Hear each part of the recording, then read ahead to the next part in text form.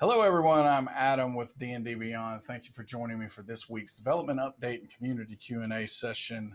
We're going to jump right in where I can leave as much time as possible for the questions. I always say that, and you always never fail to deliver too many questions for me to answer, but we're going to see how far we can get today.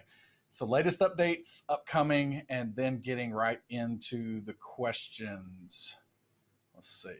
All right. So work in progress right now with the DDB Avrae integration.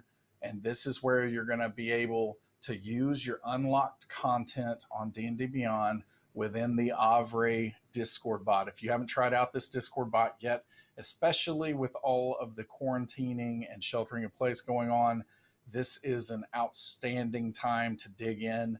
I'm thinking that next week I'm going to do a deeper dive here during the dev update where we can show off a little bit of what Avrae can do for you and hopefully help some of you get started with it.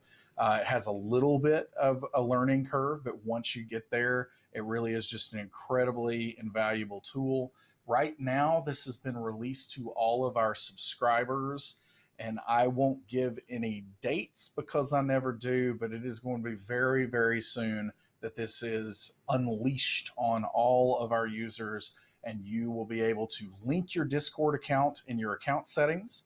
And once you do that, you can use your DDB unlocked content inside Avrae. So this is a really big deal.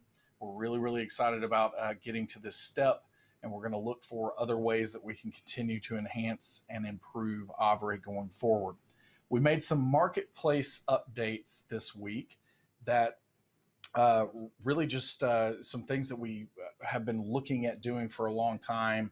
We've gotten a lot of feedback from the community out there. You don't necessarily want to see the things in the marketplace that you already own because you were missing some of the products that you didn't have. There are a lot of collectors out there that want 100% completion. So this allows you to filter by what you already own, and that's what's going to happen by default. So you can go there, see what you're missing, pick those things up. Some navigation improvements. And as with everything, we're going to continue to listen to feedback and make improvements when it comes to anything on the D&D Beyond service. And the marketplace got a little bit of a facelift this week. Class feature variants. So I've been in, I think, 2 meetings this week just on class feature variants, some deep dives on getting the implementation in place, but we're getting those replacement class features and enhanced class features going, and very excited to be able to share that as soon as that is ready, where you can finally play the ranger that you've always wanted to play. No other comments past that, so we'll leave it there.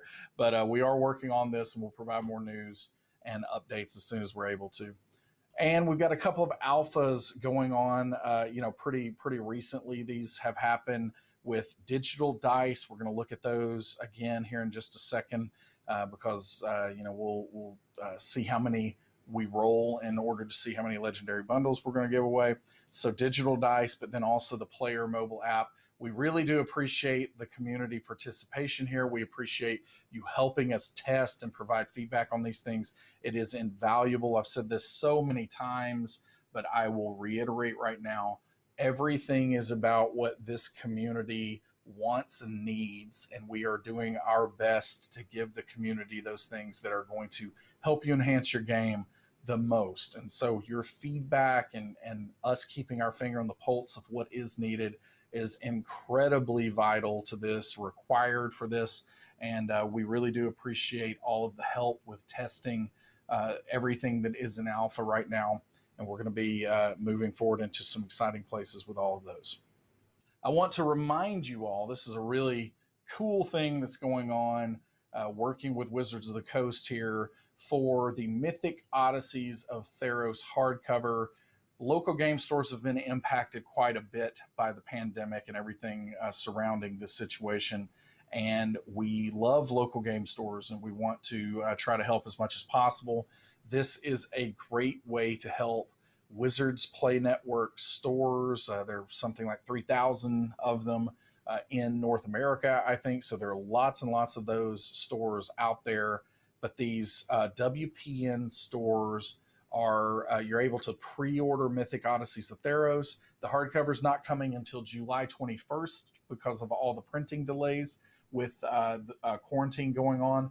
But if you pre-order it from that local store, the hardcover, the first 20 people that do this at these stores are going to receive a 50% off discount code on D&D Beyond for the Mythic Odysseys of Theros digital version. And this is the cheapest that you will be able to get any book ever, really, on the D&D Beyond platform, outside of the similar promotion that we did with the Essentials Kit and the Player's Handbook last year. So definitely do this if you are able, if you're financially able to pick up the hardcover to support those local stores and also be able to pick up that digital version.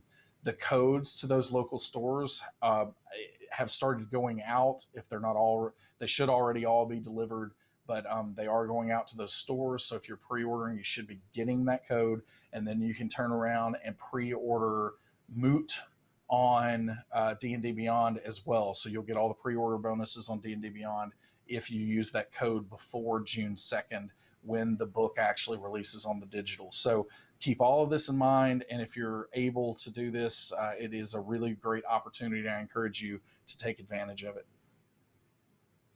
Upcoming Unearthed Arcana. So we had some playtest content that landed this week, and as always, we kind of have an embargo in place to get this up and running on D&D Beyond. The target is always the Monday following any type of Unearthed Arcana release. And so at the moment, we are targeting Monday. We reserve the right for something to go wrong potentially, and it might get pushed back, but we don't anticipate that happening. Everything should be happening on Monday, so you'll be able to play the Phantom Rogue. I'm a much bigger fan of this iteration than I was with the revived. The Genie, really, really strong. Love the concept of the Genie. You ain't never had a friend like me. Yeah, so all of that, just thinking of Robin Williams being my patron is an incredible thought. And then the Order of Scribes Wizard.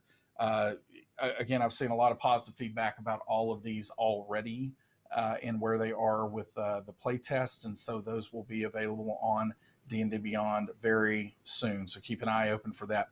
Player mobile app public beta. So this is actually where, we've got a few thousand people that are testing this currently in alpha that are pulled from our subscribers. And this is where they will hit the app stores. And when I say they, I'm talking about a single app that's going to iOS and Android, but they will hit those stores and the public will be able to download and start using the app. And this is the character sheet in a mobile app. This has been an oft requested thing here on D&D Beyond, so we're really excited for that public beta.